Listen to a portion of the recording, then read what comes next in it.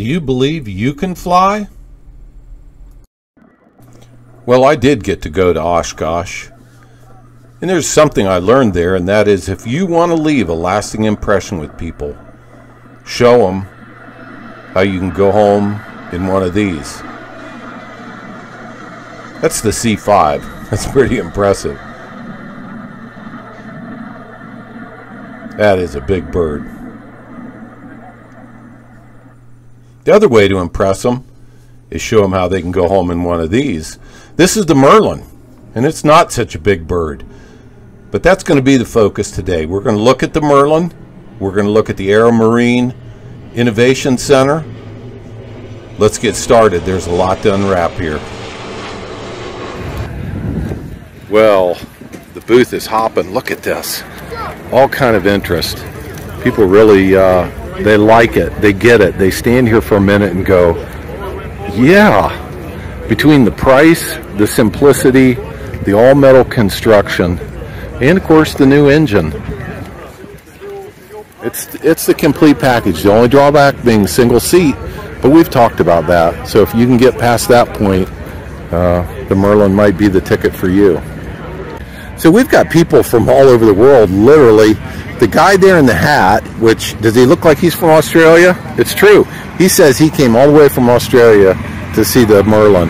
Now he's interested in the Part 103, which is the little brother to the Merlin. And some of that's for medical reason, medical licensing. But, yep, people from all over. This guy wanted to get in and try it on for size. Looks like he fits. A lot of shoulder room.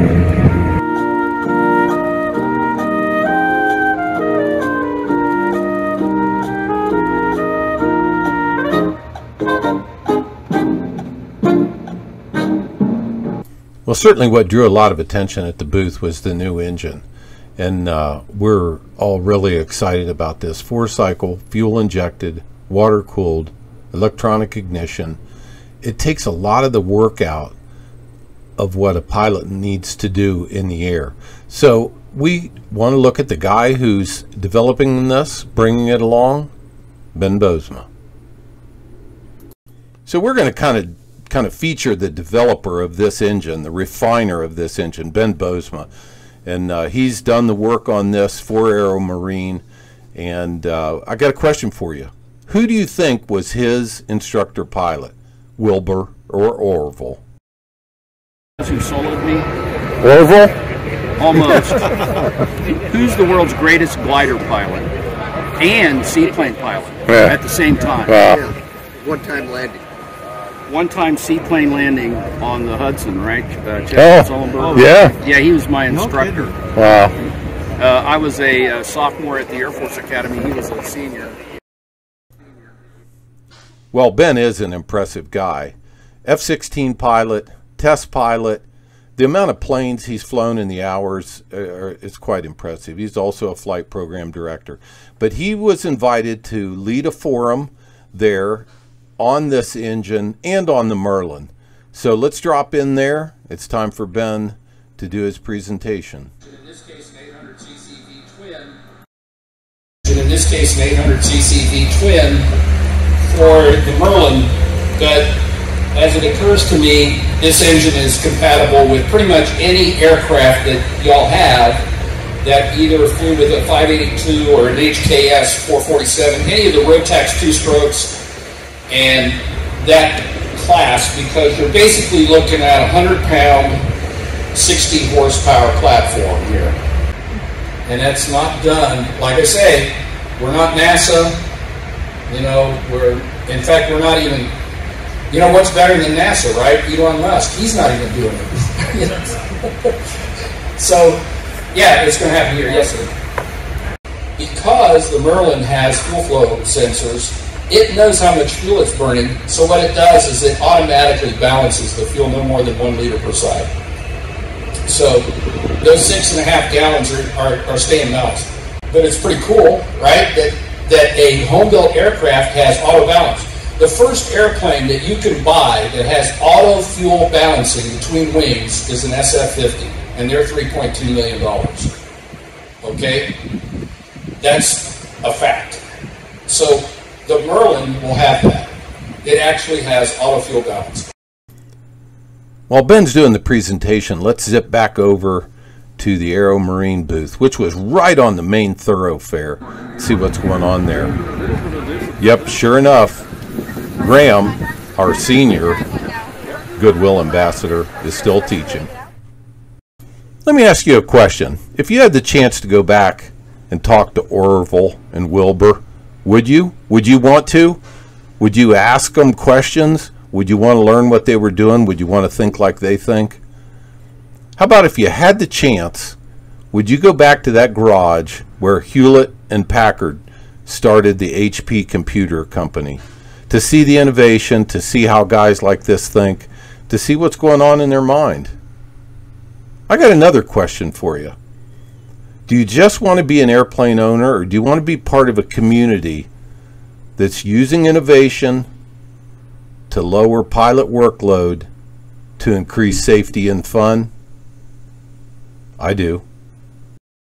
So where are we doing all this R&D? We're doing this R&D in our state-of-the-art garage behind my house, which, I'm not apologizing for that. I don't know how many of you guys have a state-of-the-art hangar for your aircraft build, but my garage is just fine. And that's why we're doing it. This is my trusty assistant. Where?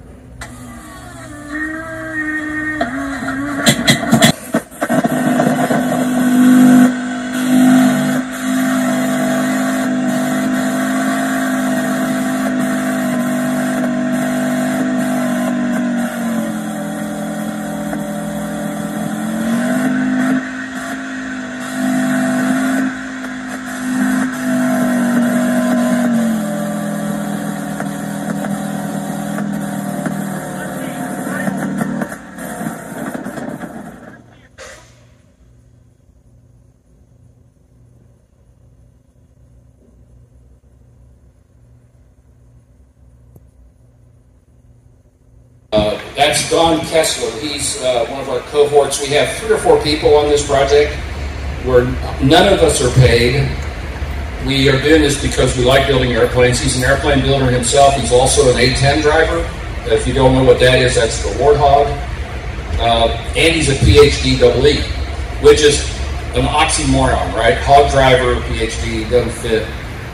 What this video is showing us is the first time he started it. You see the straps, and the straps have gone through the plywood and all that stuff right to the engine, because then we have a prop on there. It's a 3-blade that we just guessed 17 degrees on, and we were able to get 205 pounds of thrust out of it at 3 bar of injector pressure. It surprisingly doesn't exist in the home built market. That is water cooling. Excuse me, fuel injection, electronic control units for the aircraft, and then this is something that's really rare in the aviation community, and that's readily available parts.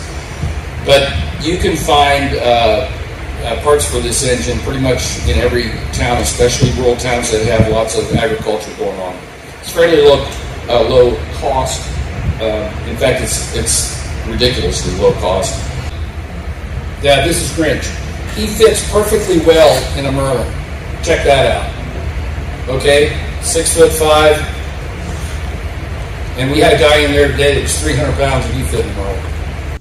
Well, you may think that me comparing Aero Marine innovation to other pioneers of innovation is a little outlandish, but wait, let me show you what's going on here. There's a whole lot more than you may think is going on. So beyond the Merlin, there's also a lot of development going on. This is the D-Pod project, which is military funded and requested, but this is proving the advantage of having small battery-powered propulsion in the wings. Now, this isn't to replace the internal combustion engine right now, but is a huge safety addition in that on takeoff, if you have a problem, this will stay flat, level, and safe, and give you the power to return to the airport without having to do risky maneuvers. So these retract when not in use, but when they're in use, they add the propulsion to get you out of trouble, keep your wings level, and get you back. And then in the military application, if you reverse those on landing, you make it a very short landing vehicle. So this is the future, not available right now, but it's the kind of innovation that AeroMarine's doing. Let's go in the booth, see some of the other projects. In fact, look at this one. This is amphibious and STOL. Let's look into the future. Well, the innovation that goes on at AeroMarine not only benefits the general aviation public, but the military as well. And Chip leads a team of aeronautical engineers, electrical engineers, people with their doctorates. How can they be a doctor and work on airplanes? You know what I mean. But they work on some high-level stuff for the Air Force and the Armed Forces. Here's downed soldier recovery. Here's in-flight refueling. New airplane to land on the water. The D-Pod project for the wings. It goes on and on. And I like that because it trickles down to the airplane that I want to buy and makes it better. The engineering's better, the design's better, the documentation's better. Here's kind of an advanced Merlin, not in production yet, but this idea was worked up for the Air Force Research Laboratory, where they could, in very short takeoff and landing distance, and transport cargo and transport an injured soldier. AeroMarine innovation, good for me and good for the government. Speaking of the E-Pod wing, look at this wing on the Merlin. This is beautiful. It's a cantilever wing, has no strut underneath like a Cessna that gets in your way or blocks your view. Beautiful cantilever wing. Well, let's go back over to the building where Ben did the presentation. It was very popular. A lot of guys gathered around afterwards with technical questions. Ben is the guy to answer these questions. He's one of the innovators. What a great opportunity. What he's explaining here is an additional electric motor which almost doubles the horsepower. It's in place of the top pulley on the reduction drive. Not in production yet, but this is the future and another example of innovation. Fire the injector. So it does do advancement. It does the whole day. In fact, this thing will cold start, hot start. It'll always start because it's got an ECU. If you've got a Continental in your airplane like I do, you have to be a magician to start it hot and lucky and everything else, right? So some of those have the 3 sticks too, you know. Everybody that gets in this loves it. Tall people, short people, chubby people. This guy's exploring the flap extension handle, which is all mechanical. Look at these big flaps. I like big flaps and I cannot lie. So we're here talking about guys that can get in, and they're surprised at how much room. How about shoulder width? See? There you go. Nice. Well, the shadows are getting long at Oshgosh, and we had a lot of people come through here today. A lot of excitement. People are amazed at the price, the kit concept. They're loving the new engine. 4-cycle, water-cooled, fuel-injected, electronic ignition, 2.8 gallon per hour. Everything that they're looking for some of them. And it's got about 4 hours of endurance, so you can go cross-country in it.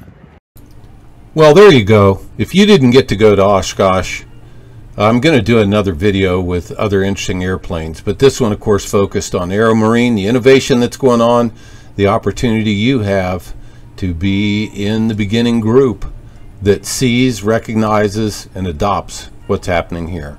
Go to aeromarineLSA.com.